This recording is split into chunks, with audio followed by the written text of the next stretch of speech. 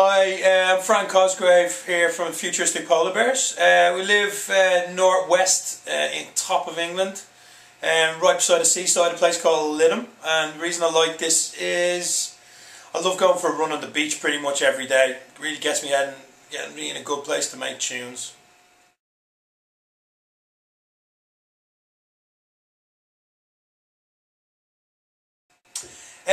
Inspirations from music really. I went to my first rave when I was 14 in Ireland, and it was crazy. I just absolutely loved the music and I loved the whole vibe. And ever since then, I've just been taken with it. I had my first nightclub when I was 16, and I've been DJing pretty much ever since. I think kind of early influences. I used to love like Carl Cox and Billy Nasty, and kind of like slightly along kind of early techno-ish roots, but it's kind of led me along now. Obviously our influences have changed all the time now, so they're always growing, but which is an amazing thing, as house music is always progressing.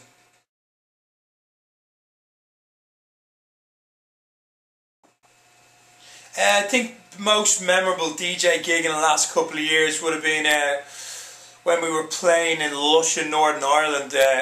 We were meant to play on the Sunday and it was really bad snow and plane was delayed. We got there late and we missed the gig, and the club asked us if we'd hang on for a few days and stay at the hotel, which we did, and we ended up playing day before Christmas Eve, and it was amazing. We played about a 6-7 hour set, and from the minute the doors opened it just filled up. In the first half an hour it must have been like 1,500 people in, and they stayed in the whole night. It was just an electric atmosphere. Yeah, really, really good. Great club, Lush, like little second home for us.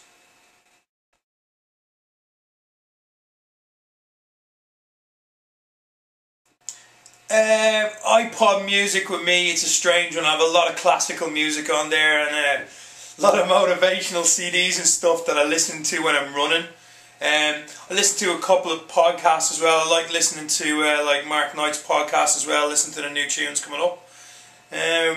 Stuff like that. I don't tend to listen to our own music all the time. I like to take time on my iPod for learning and getting inspiration from other stuff.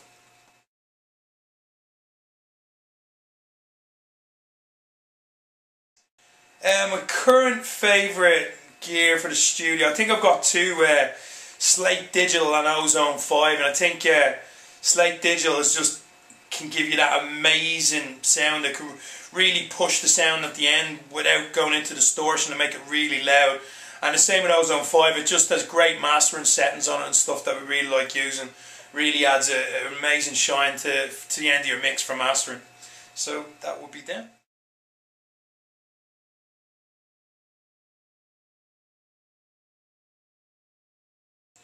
Advice I give to people starting the music industry is know why you're doing it and do it for the love of music, because it's very, very hard to make money and you don't want to go under any illusions. And when you start off with a plan, learn how to use the software.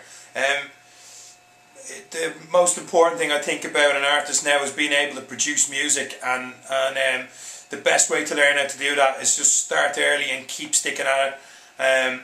Watch loads of tutorials on the internet. They're everywhere now. You can be found, and read as much as you can about it, and experiment with a lot of stuff as well, because you'll find you'll sit into something that sits well with you and resonates with you. And always just remember what you do. You do it because you love the music.